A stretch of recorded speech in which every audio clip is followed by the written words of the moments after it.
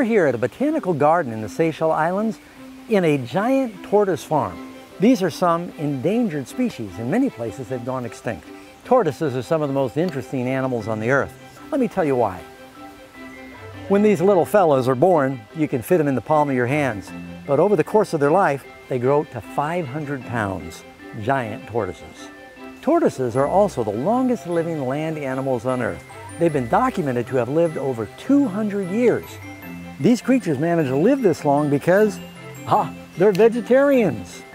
They like to stay in the water, keeps them cool in the hot weather, and they say you can approximately guess their age by counting the rings that go around the back of their shells. They had one giant Galapagos tortoise at the Australia Zoo. They thought his name was Harry. They later found out it was a Harriet.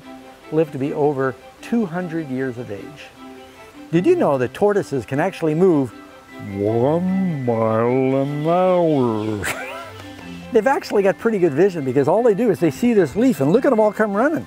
He doesn't know to go after Karen or go after me. And this one's going to run me down. Look how fast he's going.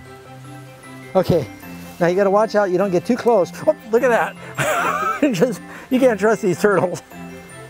You might be surprised to learn the most sensitive place on a tortoise is not their tail or behind their head, but it's this crevice in the back of the shell. See, he likes it when I pet him. He stands up like a dog when you scratch the back of their necks.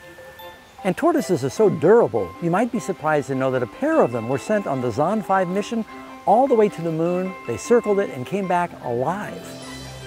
Many of the tortoises around the world are virtually extinct because ancient sailors would capture them. They're so easy to catch. They'd put them on the ship. They can go 3 months without any food or water, and they would just store them on the ships, sort of like canned food. For when they got hungry, they'd kill and eat them. They've got their shell on the outside, so they're like a natural bowl of soup. Some people go through their lives, they stress and they worry about everything. They're anxious and rushing all the time.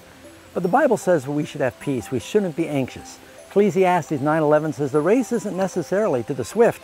It's going to go to those who endure to the end, like my friends here, right?